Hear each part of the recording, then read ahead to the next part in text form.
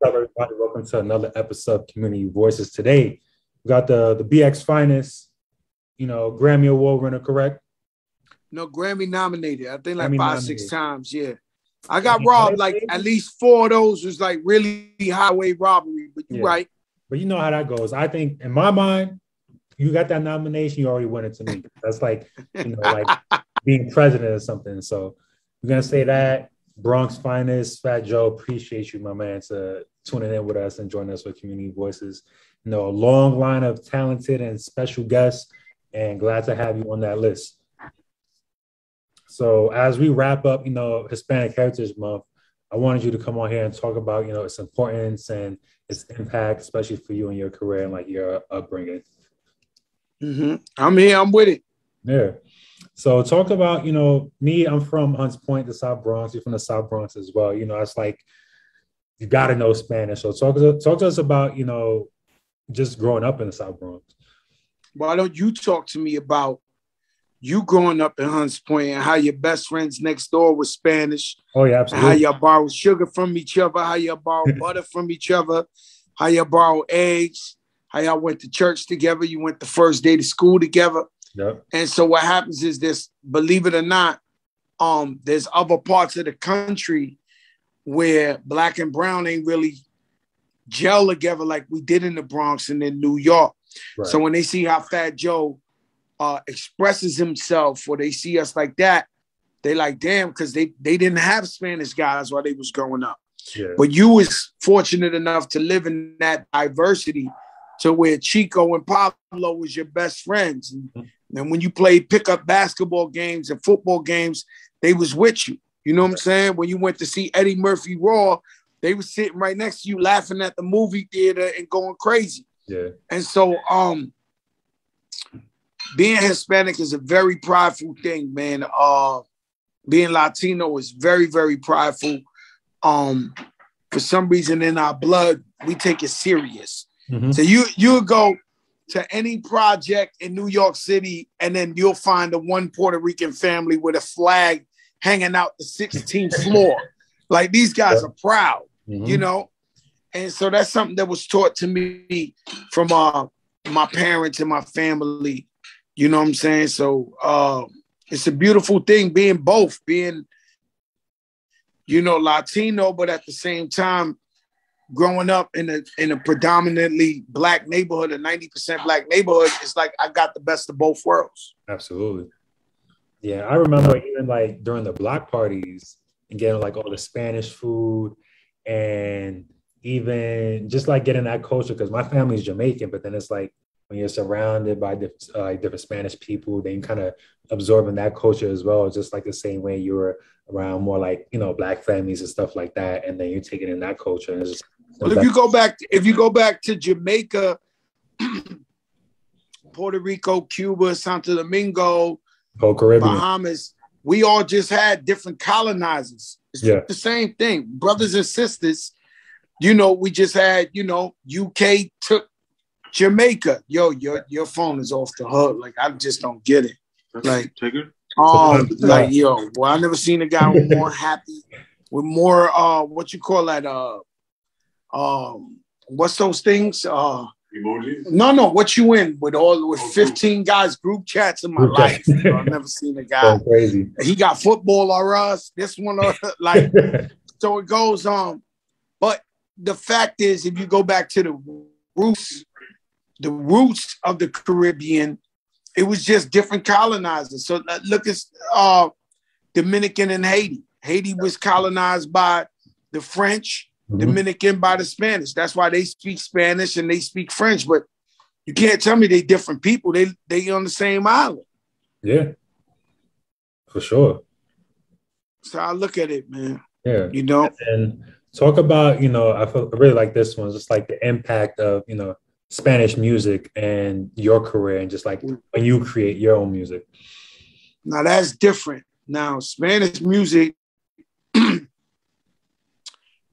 salsa music might be the most beautiful music in the world, right? When, people who don't even speak Spanish love the beats, love the rhythm, love everything about it. But if you speak Spanish and you understand what Hector Lavoe is singing on Gran Combo, Celia Cruz. I mean, man, they put it down. That music is so beautiful. The bands, the instruments, that's another like cultural thing. You know, when you hear that, you just like, wow. You know what I'm saying? And salsa music to me is the most beautiful music in the world. To me personally. Right. And even for me, like you said, like I don't really know Spanish fluently enough to be like indictment or something, understanding what they're saying. Well, you knew that when this Spanish record came on, them J-Lo started turning up, and you was like, "Oh, I like that Spanish record." Right. When you see them little J-Los turning up, you was like, "Hold up, something about this record," you know. And it just it's another pride, you know. Latinos, Hispanics, they just very prideful, man, and you know, they feel so proud about their music and their roots and their culture that there's nothing like it. You know, our food, you know, so the difference about the Hispanics is that, you know, you could be African American and that's what we call Black. And then you could be Hispanic, but you could be from Panama, you could be from Guatemala, you could be from Honduras, you can be from Mexico, you could be from Colombia, you could be from, and it won't stop. And so everybody got their own little culture to them, their own way of cooking, their own way of talking, their own slang, you know. And so everybody, we try in America is all about inclusion and everybody being together. So we try to bubble it up. But the truth is everybody got their own little niche, their own little thing they bring into the table. So that's what's so crazy about Latinos. You can look at a Latino and be like, yo, he's Latino, but you really don't know if he's from Chile, if he's from Venezuela, if he's from Puerto Rico. You know, it's just so many Hispanic countries. Absolutely. And then last question for you. So the world knows you're like an amazing storyteller, right? So what's the story you could share with us today, whether it's like, you know, you with your team making music or just like you in another country or anything that you feel is like noteworthy of telling like a funny story or something that was, you know, impactful? I can tell you a funny story. I'm out in Spain, just to keep it Latino. Absolutely. I'm out in Spain, I'm doing a show, and then DJ Tony Touch shows up to the show in Spain, right? So I'm like, yo, Tony, you know, we on another continent. Tony, he's like, yo, come with me. I want you to follow me, this and this and that. And so I follow him, and he pulls up into like a building. I don't want to say it's projects because I don't know what projects looks like out there, but it's a building. All I know is I walk into an apartment, and he got a whole studio set up. And he's making a mixtape of Tony Touch, 50 MCs mixtape. And he's like, yo, I need you to rap on this beat, right? I'm like, damn, Tone, we all the way in Spain and you still getting me for verses? Like, I'm like, yo, this is crazy, man. Can't escape him. Oh, man, yo, them Latinos, they hustle, don't stop. And the thing that's so beautiful, and that's what I get. Shout out my father, he's Cuban, was being an entrepreneur. So my father was a baker for 13 years. He damn near thought he was the logo of the bakery. He argued with the manager, he got fired. So around Christmas time, my father got maybe $1,500, $2,000 saved up to his name. And that's the Vatos Loco. What we call that? Group chat? There's another one. There's the Vatos Loco, all right? So my father goes with me to 23rd Street in Broadway, and we bought a bunch of toys. Christmas time, like invested in toys, cop motorcycles, baseball gloves, bats, footballs. And then we went up to 158 from Broadway.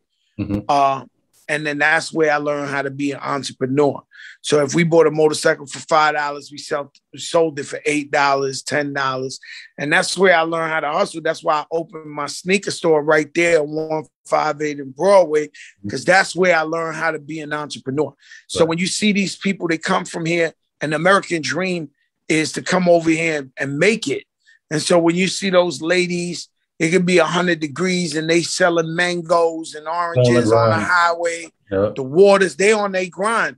And if you let them, if the cops don't mess with them like they did last week, they took that lady's whole produce and threw it in the garbage for no reason.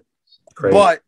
And so you got to understand, they start selling fish on the side of the highway. Next thing you know, they rent the place. And then now they got a fish market. They selling fruits on the side of the highway. Then they go and get a juice bar, fruit market.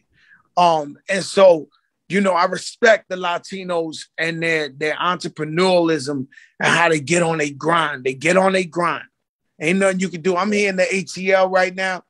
I went to 2 restaurants. Yeah, I've been coming to ATL where there was no Spanish people. Not working here, not in existence. Right. But now I come and I went to the restaurants and, you know, you got Latinos in here like, yo, Fat Joe, what's up? And they working here, they on their grind and they're like, yo, we out here working. And, you know, I used to live in New York. I have a little apartment and it was expensive. Now I'm out here in the ATL. I got a big apartment, but you know, I just love that they work hard, man. And they work hard and they entrepreneurs. Yeah, they see the bigger picture, like, you know, whether they're on the sidewalk, on the streets, selling what they got to sell. And that's where I get a little mad at us who've been here a long time. And we live here and other people look at this country like it's the land of the opportunity. We got African brothers and sisters like, if you let me in America, I'm going to go turn up and own a car dealership or whatever. You know what I'm saying? So we have to look at this place as the land of opportunity. Of course, it's flawed. Everything ain't perfect. Right. You know what I'm saying? But, you know, there's a lot of opportunity out here to make it. Absolutely. And then, cool. That's a wrap. I know you got a dinner after this. All right, my brother, man. Thank you so much.